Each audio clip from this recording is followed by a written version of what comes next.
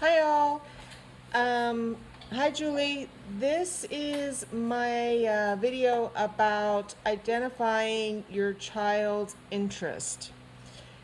So I am extremely fortunate in that my daughter, who's in high school now, wants to follow in the footsteps more or less of her brother. Her brother's 10 years older than her. He has a master's in bioengineering, and he's actually studying for his PhD in mechanical engineering. So he's really, really smart.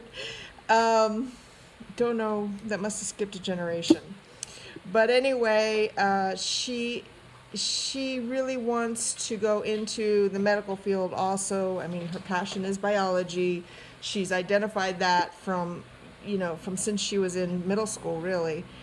And one of the big problems with having a passion, quote unquote, is that students find they only want to be experts in that particular area, and I'm not so interested in doing really great in all the other areas that you have to do in school, like math and literature and all that. But I mean, she definitely pulls it together. She gets the job done and no complaints. But she's had the opportunity to participate in some college campus programs over the last 2 summers, to make sure that this was really what she wanted. It included things like research projects in biology and that kind of thing. So right now, what we're going to do, our focus plan is, in addition to all of these other things that she's participating in, she's looking now for an internship at a hospital. So we contacted the local hospital, and actually the CEO.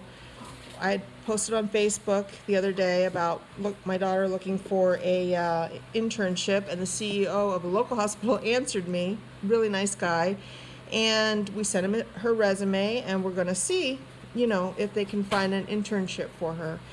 But meanwhile, she's searching through other avenues, asking doctors that we know and that kind of thing. So that is our plan. We want to, even if it's just a couple hours a week for, 3 or 4 months, want to get her into the environment of which she would be working, so that she really gets a feel of what it's like to be a professional in the medical field. So hopefully that answers the question, and I look forward to this afternoon's video. And bye all. Thanks for looking. Bye.